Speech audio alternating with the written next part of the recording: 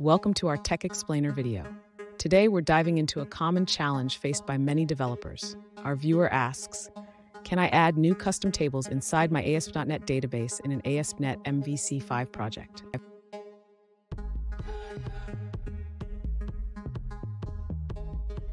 Let's break down the viewer's situation. They are using Visual Studio 2013 to create an ASP.NET MVC 5 web project with ASP.NET Identity 2.2.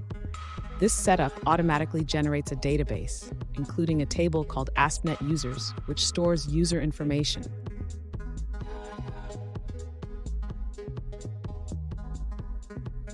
Now our viewer is building an ERP system and wants to add a custom table named Asset to store asset information. This table will include columns for created by and modified by, which should reference the user IDs from the ASP.NET Users table.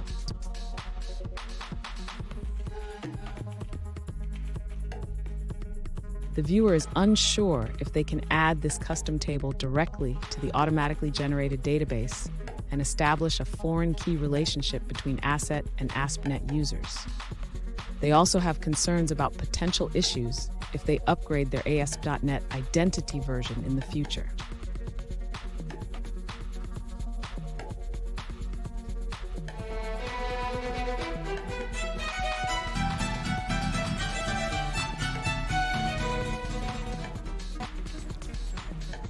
Welcome back to another technical video. Today we're going to be going through a question, going through those answers, and hopefully it leads to your solution. Remember, stay a little bit crazy, just like me, to get through to your resolution. Now let's get started. Yes, you can add your custom table asset inside the automatically generated database.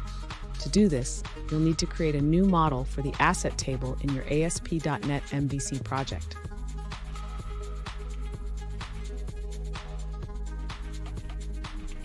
Next, you'll need to set up the foreign key relationship between the asset table and the ASP.NET Users table. This can be done using data annotations or Fluent API in your DB context class.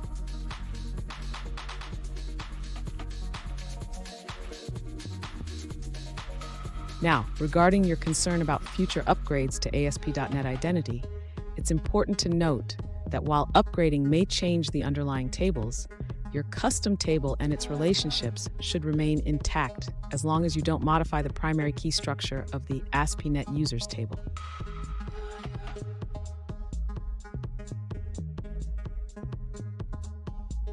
If you decide not to add custom tables directly to the automatically generated database, you can create a separate database for your ERP system and still establish relationships using the same foreign key logic.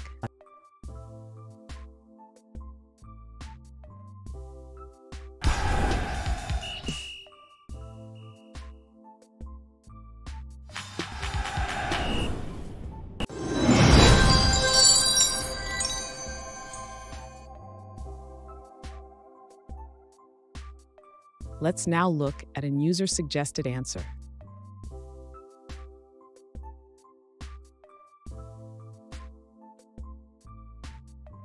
Yes, you can add custom tables to your ASP.NET database in an MVC 5 project. It's important to keep identity and business context separate to avoid security issues.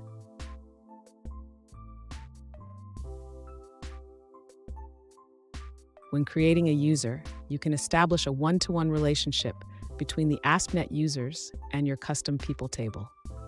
This allows you to manage user data effectively.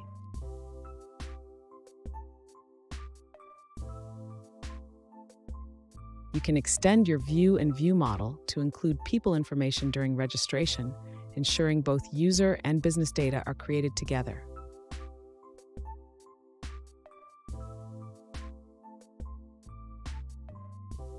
Remember, the identity model should not be directly accessed. Instead, use the OWIN context to manage user actions securely.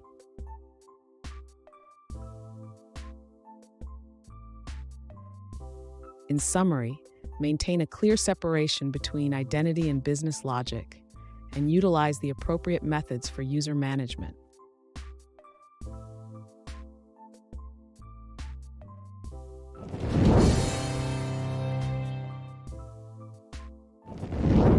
Let's now look at another user-suggested answer.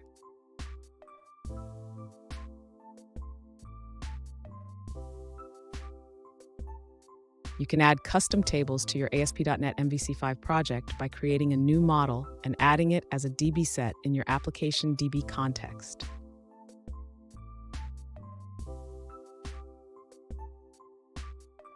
For example, the asset model can include properties like created by and user ID, linking it to the application user.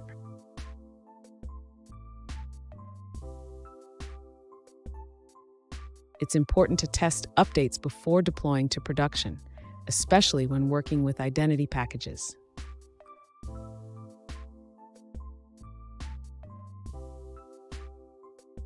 In a one-to-many relationship, you can link assets to users, allowing for easy querying of assets by user.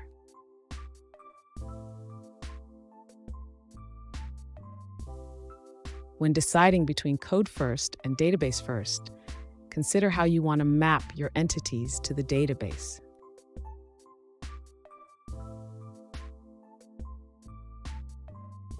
Typically, both application DB context and application user are created when you start a project with individual authentication.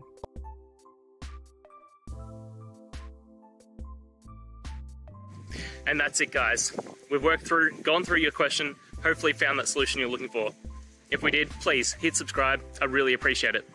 And until next time, you need technical help? I hope you have a good one. Cheers.